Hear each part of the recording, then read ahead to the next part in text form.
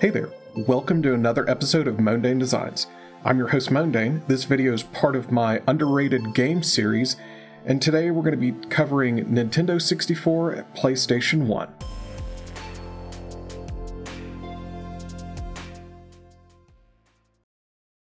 Welcome back to the underrated games series. What is it, number 5 right now? And I know that there are a lot of underrated games out there, guys, but bear with me. We'll get through basically all of the underrated games in my collection, and hopefully you guys can comment down below with some games to suggest for other people to check out that are, you know what, flying under the radar for most people. So we're going to start off with Lego Racers for the N64, released 1999 by Lego Media.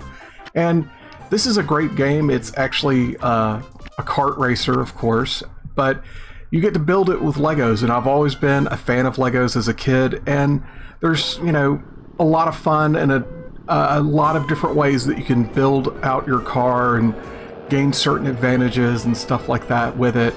And it's really a blast, although you really need a memory card for the N64 to play this game. Otherwise, it's a whole lot of work, and then as soon as you're done playing and turn it off, everything you did is gone.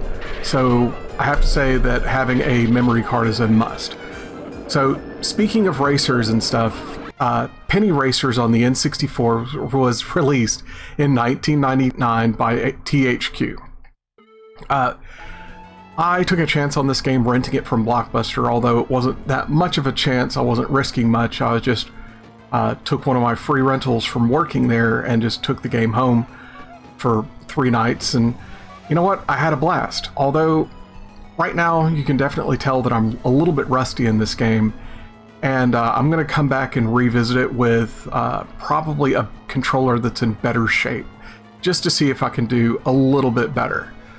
Next up, we have Star Soldier Vanishing Earth on the N64 1998 by Electrobrain.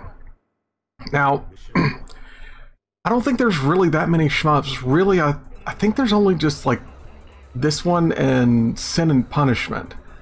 And Sin and Punishment didn't make it out to the US. So, yeah, I think this is the only one. And I'm a big shmup fan, and the N64 was definitely not known for shmups.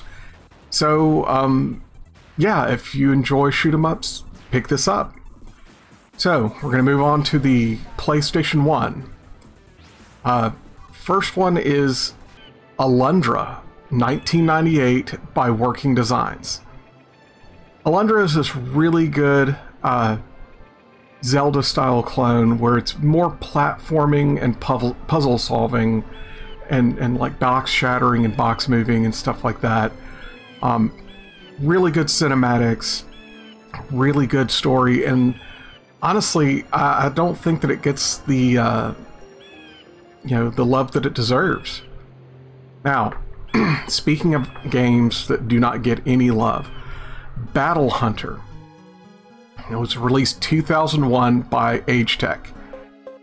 This was when the PlayStation 2 was out and the PlayStation 1 was coming out with these super low-end budget titles, like that had fairly generic covers and stuff like that. But guys, this game is great. It's a great party game. You roll dice to move around, you use cards to help boost your dice. You're hunting for treasure, you're leveling up your guys, you're buying stats.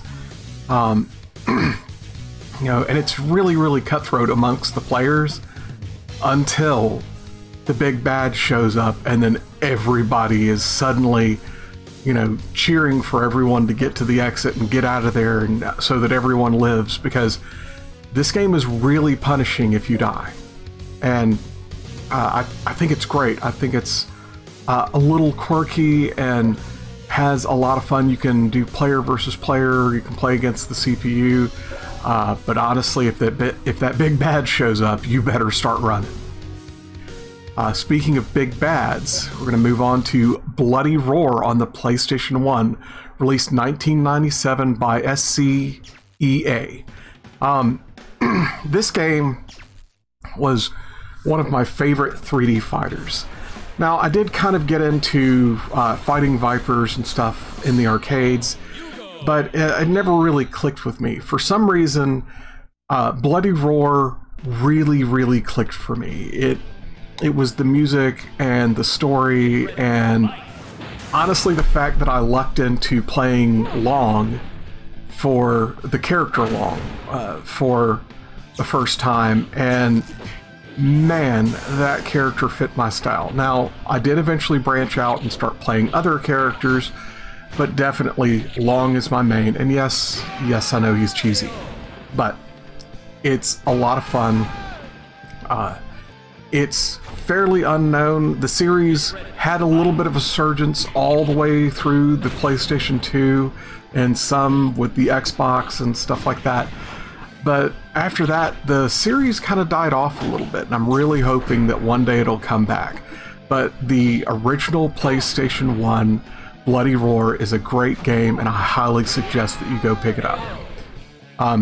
Guys, if there are any games out there, you know, that you would suggest for me or for anybody else, you know what, we're all here, we're all gamers, we're all here to help each other find new and interesting games to play. Leave them in the comments below. You know, tell me if you agree with my picks, tell me if you disagree with my picks. But, you know, just let me know what's up, you know. Have a great day. Well, that's it for this episode of Mondane Designs. I'm your host, Mondane, and I hope you enjoyed this episode as much as I enjoyed making it. I have videos on the 1st and 15th of every month, and look forward to sharing them with you.